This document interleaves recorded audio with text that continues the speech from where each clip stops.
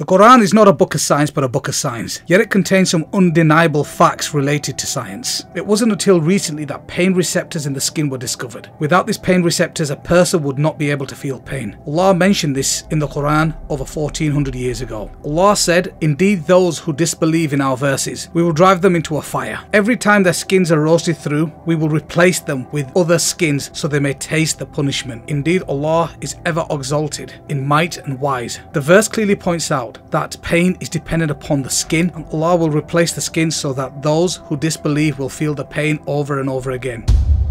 Our skin acts as a protective barrier between our internal body systems and the outside world. Its ability to perceive touch sensations gives our brains a wealth of information about the environment around us, such as temperature, pain and pressure. Without our sense of touch, it would be very hard to get around in this world. We wouldn't feel our feet hitting the ground when we walk, we wouldn't sense when something sharp cuts us, and we wouldn't feel the warm sun on our skin. It is truly amazing how much information we receive about the world through the sense of touch. And although we still don't know all the ins and outs of how the skin perceives touch, what we do know is interesting. Let's take a closer look.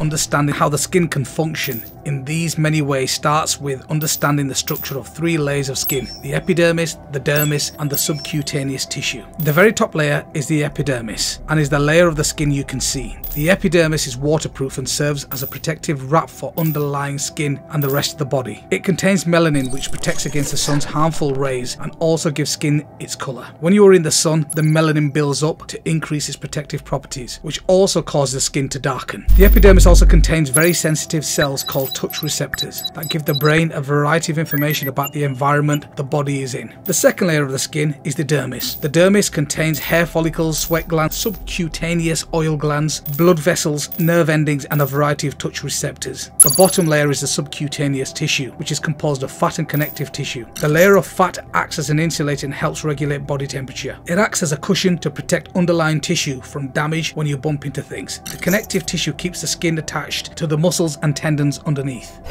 Receptors in our skin. Our skin and deeper tissue contains millions of sensory systems. Without them, you wouldn't be able to sense and respond to your environment. They register what happens on your body surface and when they send signals to your spinal cord and brain. Light, touch and deep pressure. Other receptors are more complex. The Meissner corpuscles, for example, are enclosed in the capsule of connective tissues. They react to light touch and are located in the skin of your palms, sole, lips, eyelids, external genitals and nipples. It is because of these Meissner corpuscles that these areas of your body are particularly sensitive. Most of your touch receptors sit close to your skin's surface. Some of them, however, are located further down. Receptors such as the Pacinian corpuscles sense pressure and vibration change deep in your skin.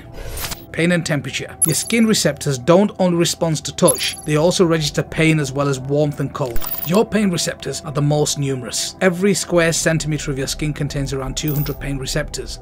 15 receptors for pressure, 6 for cold and 1 for warmth. In total there are over 3 million pain receptors throughout the body, found in skin, muscle, bones, blood vessels and some organs.